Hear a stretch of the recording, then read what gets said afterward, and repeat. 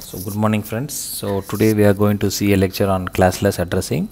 Already we have discussed about class full addressing, like we have divided into A, B, C, D, E classes. All the addresses were divided, and mostly D and E were for future use and the extra use, and A, B, C was the major category. So now because of the subnetting and supernetting, we could not able to handle all the IP addresses using classful addressing. There was a next concept called as classless addressing.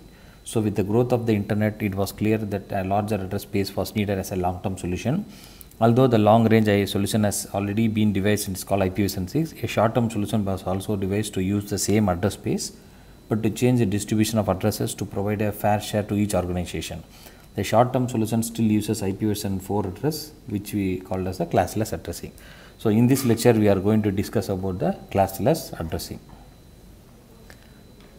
Now we will see about variable length blocks. So we have seen there in a classful addressing, what we have seen is /8 means class A, class B and class C. So this is how the way we did, and we did the subnetting in each and every case. We did the subnets. So now we are going for the variable length block. This is what we are going to see, and two-level addressing, then block allocation and subnetting. So these concepts we are going to define today.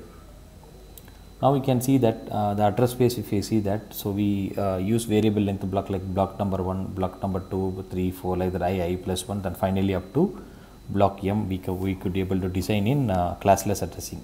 So in classless addressing, the entire address space is available for us, and we can able to use all the addresses as per our convenience based on the variable length block. Now let's see. In classless addressing, the prefix defines the network and the suffix defines the host. So prefix and suffix we will be using in classless addressing. So the prefix defines the network and the suffix defines the host. So let's see. Now this is the prefix and the suffix. Now you can see the n bits here and 32 minus n. If we take the prefix as 16, then here this also will be 16. If the prefix is 8, then it will be 24. If the prefix is 24, then it will become 8. So this way we can able to generate the network and the host. So this way we could able to do that. Now the prefix length in classless addressing can be from 1 to 32. As you can see in classful addressing, we have seen 8, 16 and 24, but here we can able to see 1 to 32. So if the prefix is 1 means that it will be 31, 2 means 30, like that we can able to extend up to 31, 32 and 0. So that way we can able to do the addressing in classless addressing. Now we can see that this is called a CIDR notation. So classless inter-domain routing, that's what here. So we call classless inter-domain routing. So inter-domain routing. So this is what we have done, and this is the style here, that where the first byte, second byte, third byte, fourth byte. After that we have a slash notation and the prefix length. So prefix length, as we have seen, from 1 to 32. So we can have it, and this is the prefix length. We can able to fix it in the classless addressing. In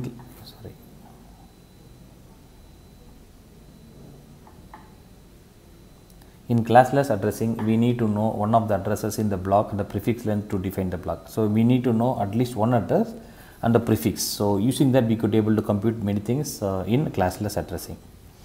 So the following addresses are defined using slash notations. You can see here 12.23.24.78/8. The network mask is this thing. So this is similar to class A, which is there in classful addressing. The mask has 8 ones and 24 zeros. The prefix length is 8, the suffix length is 24. So that means out of 32-bit addressing, 8-bit addresses, the first 8-bit were the prefix length and the suffix is 24. So that's how the way, 32 minus n. So that's how the way. Now in the second case we have /16 here. That means that 16 in the prefix and 16 in the suffix. Now you can see the 27 here. 27 means in the address here, the network mask is this is the network mask. So because we have to have 27 ones and the 5 zeros there. So based on that we have this mask 255, 255, 255.224. The mask has 27 ones and 5 zeros. The prefix length is 27, the suffix length is 5. So you can able to find out easily. So maybe I just for this 224 I will just write it down. So first all 24s are ones, then finally we have dot 25, 26, 27, then another 5 bits are zeros. So this is the last one. So when you calculate this, you can see here the calculation is here it is 128 plus 64 plus 32, which will be 128, 130, 160, which is 224. So this 224 only it's coming up here. So that means if the slash 27 means we have up to 27 ones and 5 zeros. So you can easily calculate that masking address, network mask. So based on the number of ones and the zeros, we could easily find out the network mask. Okay, so now we have some examples we will see. One of the addresses in a block is slash 27. Find the number of addresses in the network, the first address and the last address. So general formula there. So the value of n is 27. So we could be able to find out what is the subnet mask. So the subnet mask can be found out very easily. Now the number of addresses in the network is generally 2 power 32 minus n. So this is what here 2 power 32, here it is 2 power 32 minus 27, which is equal to 2 power 5, which is nothing but 32. So that's what it is mentioned here, 32. We use the AND operation to find the first address. So first address can be ANDed with the given address. So the given address in binary is 167, 199, 170, 64. If we do that, then in that we give the supply the network mask. So you will be getting the address. So this is the first address. First address will be ANDed with the subnet mask. The last address, we first find the complement of the network mask and then OR it with the given address. So in the given address, first we take the complement of the masking, then we can use the OR to find the last address. So last address in this case we can see that 167, 199, 170, 95, and here you can see the first address here is 64. So first address 64, the last address is 95. You can see here 82 is the given address and 64 is the first address. Now as you see, totally how many computers? 32 computers. So that means the first address when we find out, so 64 plus 32 minus 1. So this is what we have to find out. Now you can see 64 is 96 minus 1 is 95. So last address is 95 because we have totally 32 computers. So when we add the first address, when we find out, you can easily compute plus 32. But if the number is crossing beyond 256, 1024 like that, you will have a complexity there. For smaller numbers, we could be able to easily find out the first address and the last address. But the easier method to find out the last address is take the complement and use it the OR. OR means either or bit pattern, you can use it to find the last address. Okay. Now one more example here. One of the addresses in the block is this slash 24. Find the number of addresses, the first address and the last address. As you see, slash 24 means, so 32 minus 24 is 8. So 2 power 8 is 128 computers. So very easily we can able to find out totally 128 computers. Oh sorry, 2 power 8 is 256. 2 power 7 is 256 computers we can easily find out. So that's what given here, 256 there. To find the first address, we use a shortcut method. So just use the network mask. So the network mask here is, since it is 24, so all the 24 bits are 1 and the last one is 0. So in that case, we could able to easily find out this 0 there. Last address, as usual, it's very easy to find it out. So you can see that the complement, you take the complement all zeros and last 5 bits 1, and then you can able to find out, and it is 255. So starting from 0 to 255, totally 256 computers, we can easily find that out. So this way we could able to do that very easily. Okay, right.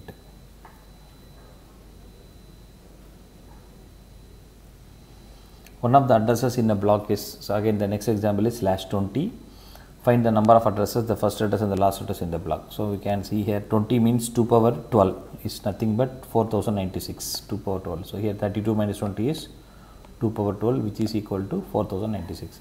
So totally 4096 computers we can able to add. The first address, as usual you can see that you can do it is 20 means 12 bits to be zeros and 20 bits to be ones. Now in that case the mask is 255.240.0. So we can easily get this. First address is 110.23.112.0. So this is the first address. Similarly, if you find the last address here, so we apply the first shortcut to bytes 1, 2 and 4 and second shortcut to byte number 3. So that means you can able to replace, complement it and do the OR operation. You will get the last address. You can see 110.23, 127.255. So this way we could able to find the last address. So a simple rule is that first address is given address and with mask, subnet mask. So, this is one. Last address is given address complement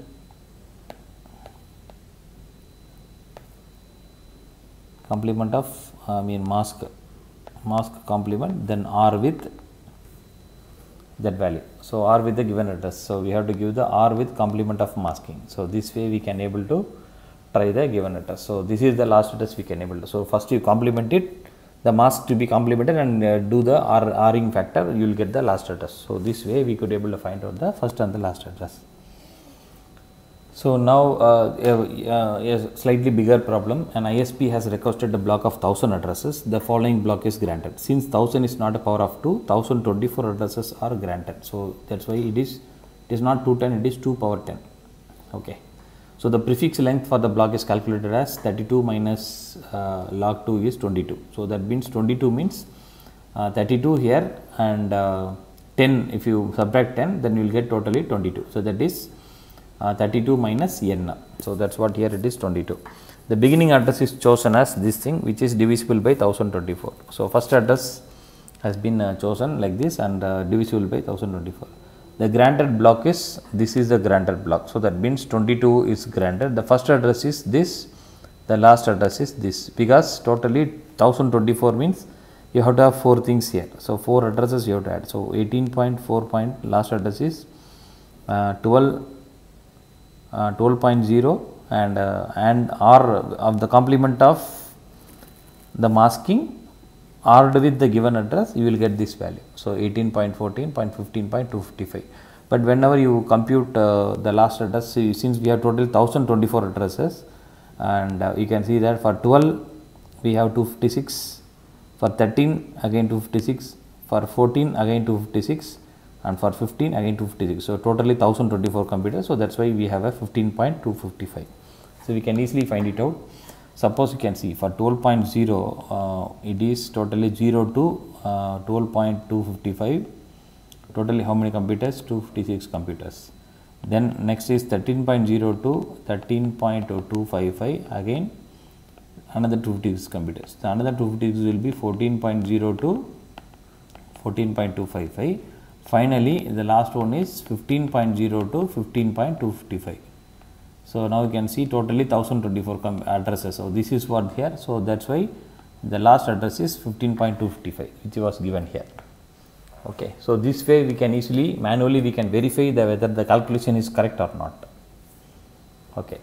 Now, prefix length for classful addressing. So, for the classful addressing, it is class A means prefix is /8, B means /16, C means /24, D is /4 and E is /4, because it was reserved for the future use. Okay. Now, assume an organization has given a class A block as 73 point in the past. If the block is not revoked by the authority, the classless architecture assumes that the organization has a classless addressing. So, that means /8 we have used the classless addressing. Note.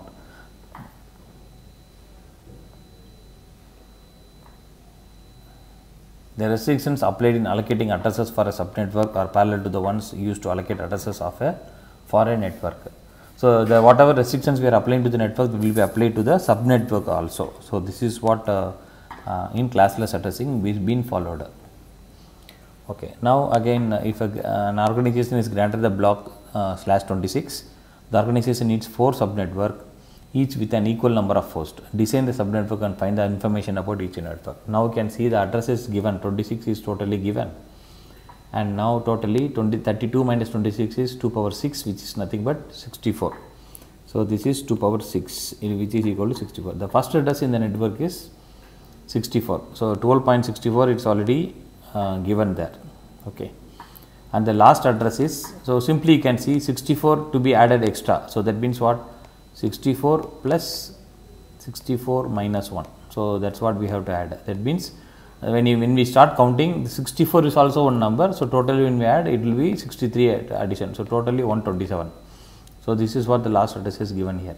We now design the 2 subnetworks. So, the subnetwork, how do we design is, in this case we have to design 4 subnetwork. The first and the last we find out 4 subnetwork. That means what? Totally how many addresses? Totally 127. Among the 127, if you have to 4 means, then each will be of 32. So, we have to use 32 into 4, that is what. So, 32 addresses per subnetwork. Now, first here we can see the formula here. We grant 16 addresses for each subnetwork to meet the first requirement. 64 by 16 is power of 2. Okay, so the subnetwork mask for each network is 26 plus log 2 to the base 4. So, as per we have already seen the formula here. So, totally 4 subnetwork. So, when we divide it, you will get 28 as the slash notation. 26 is the initial notation, but when we want to divide it, so it should be in powers of 2. So, for total, that is why we have this 28. Now, we grant 16 addresses to each subnet starting from first available address. Source the subblock for each subnet. Note that the starting address in each subnet divisible by number of addresses in the subnetwork. Okay. Okay, now you can see n is 64 addresses. So, starting is 64, ending is 127. So, sorry, totally 64. So, 64 divided by 16 will be 4, which is nothing but 2 power 2. Okay.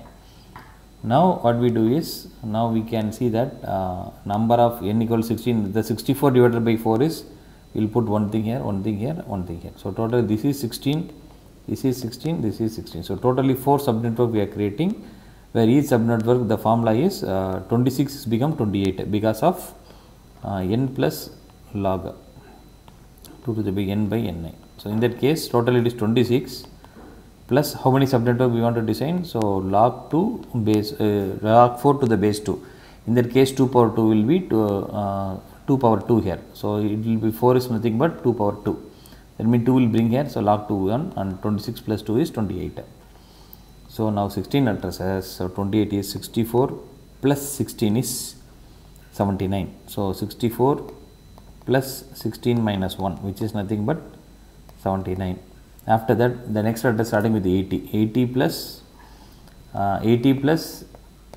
16 minus 1, that which will be 16 minus 1, 15, 95. You can see 95. 95 up till 95 here, 96 next. And similarly 112 to 127. So, this way we can able to completely design the network address. So, this is one of the bigger problem on how we can able to follow the subnetting in classless addressing. So, similarly you can able to solve this problem. So, here what we have given here is an organization is granted a block of address. So, we have given /24. So, that means 2 power 32 minus 24 is nothing but 2 power 8, which is equal to 256. So, 256 computers. Now, in this case one subblock of 118 addresses, one subblock of 62 and one subblock of 14. So, totally when you count it 120, 180 plus 14. So, this 62 can be converted to 64, this can be converted to 16 and this can be converted to 128 because of 2 powers. So, here 160, 128, 80 is again 208. So, totally we have to use 208, but how many totally available? We have 256. Among that 208 we can able to make use of this addresses. So, the similar way you can able to follow how to use this technique. Okay. Now, this is where it follows. So, totally n equal to 24. Okay. Then the first subnetwork is, first subblocks how do we follow is unused. There are 48 are unused because out of 256 only 208 will be used, remaining will be unused, that is 48 is unused. So, this is the unused value.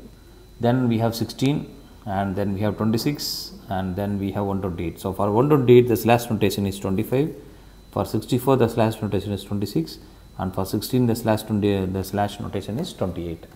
So, how you found 28 here? So, initially we have given 24. So, 24 plus 128 addresses we need. So, in that case, so log 128 addresses means, just give me a minute. So, you can see here the number of address second block is not power of 2 either, we allocate 6, sorry, first thing is we allocate 128 address, the subnet mask is 25, the first address is this much. So, 24 is there, so we have to give the 125, the last address is this much. So, here it is 127.25. So, that is what here. So, instead of 24 there, now they have given 25. So, that is only one address they have given, sorry 128 addresses given. So, only one bit change is there. So, likewise we have this 20/26 here, here we have a /28 here. So, this way we could able to do the stuffs.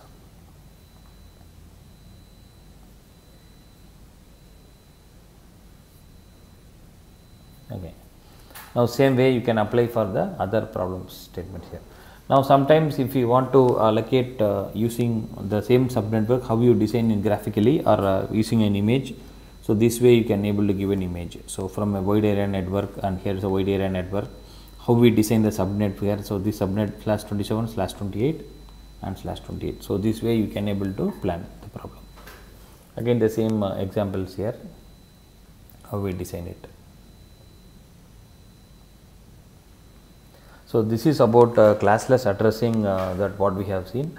So I request all the students to solve the problems which is given by your own method of solving. So instead of looking at the screen, you try to solve, take a problem, try to solve it. That's why I have just given 2 exercises at the end, so that you can able to make use of that. So thank you. So we will see in another video about the next topics.